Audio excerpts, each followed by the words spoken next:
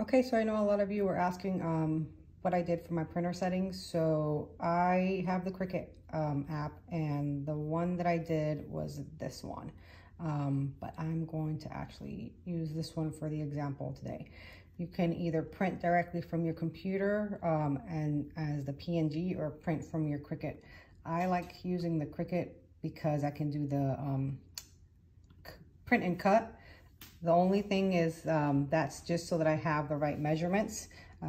When this actually prints out of my printer, I actually don't use the cut function. I know it sounds weird, but it gives me a perfect measurement for my shirt, for where I want to place it on my shirt. These are for adult shirts, or a kid's large 14 to 16 will also fit the size of adult shirts, because if you realize the difference between a kid size large 14 to 16 to an adult small, there's very small difference in between those sizes. So that gives me the perfect dimensions that I want for sublimating on my t-shirt. I'll print this off, and I will actually just cut off this black box manually with a rotary cutter and a ruler. It's just quicker for me than putting it on the Cricut, to tell you the truth. But I love this function because if you have not mirrored the image before you load it to your computer, you can mirror the image there, and it's going to do that. But I've already flipped it beforehand, so I don't need to do that. I want it to print just as it is. So you're going to hit continue, and then you're going to send to printer.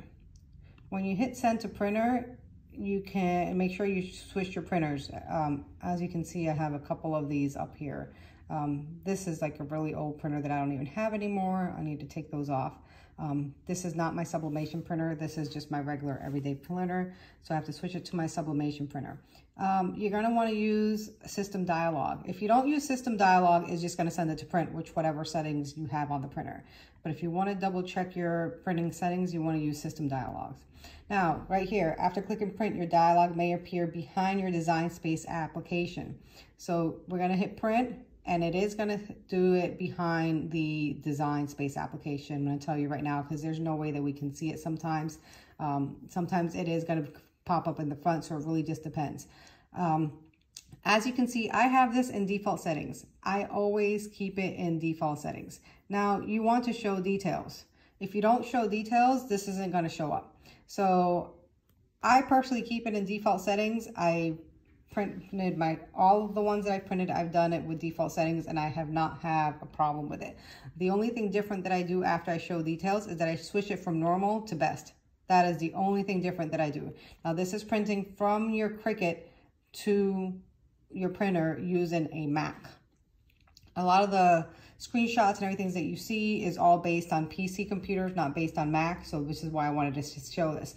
But if you do want it to change it, you can change your paper handling, cover layout, everything is there where to feed it from. But like I said, I always use default settings. I have never had a problem not using default settings to print, to sublimate. And the only other thing that I do is that I switch it to best.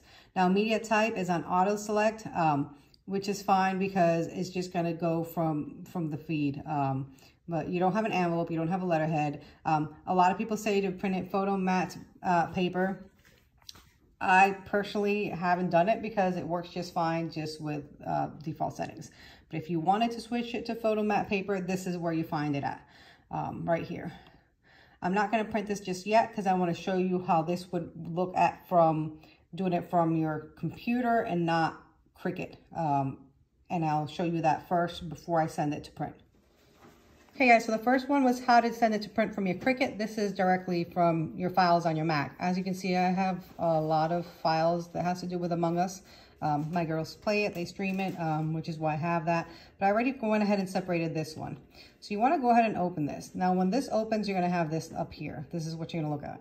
This is not flipped yet. You need to flip it. So you want to go to View and just kind of look at all these tools. So you're going to go to Tools and you're going to flip.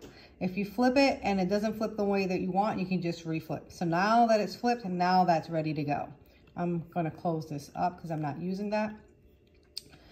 And now that it's flipped, you can go ahead and print. So you can do Command plus P, which is to print, which is right here, or you can just do File and then Print. Now this is the same thing right here. So remember, you want to change this up here to the printer that you want to use. It's on preview, it's on scale, everything is on here. This is an 8.5 by 11 inches. This is the reason why I prefer to print from my Cricut, because this doesn't give me the dimensions that I kind of necessarily need / want in order to be able to have the dimensions that I want for the t-shirts.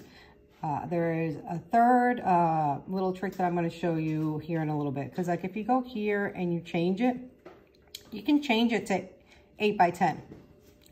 But that's the paper size, and that's not going to help you. So that's not what you want to do. So you want to go back to US letter. Okay. And then you're just going to leave it there. So right here, we're just going to cancel the print. You know, as preview, it shows you everything. One of the things that I do sometimes is that I drag this actually into my photos. And then once that's added to my photos, and sometimes it takes a bit for it to show up, I'll just do one over here while it shows up because it's being added. As you can see, I got a lot of stuff that's being added right now because it's downloading. You guys probably love this one right over here. So let's just use another one since that's still being added. So let's just use this one. So when you add it actually from your photos and you print from your photos, because it's from the photo detail, it actually now brings you everything over here. So now what is it that you want to do? You want to do your Epson, you want to keep it on letter because that's what you are using. That is what you are going to be printing on the paper size. But you can actually change it to 8 by 10. Custom, fit, fill, 5 by 7. Now, the reason I don't like those is, do you see how it's kind of cutting everything off? That is just not going to be good for your design. So if you have it to fit, it's going to fit on the whole paper. You're just going to have to take this black part out when you print it, and then go from there. So there's different options on how to send it to print.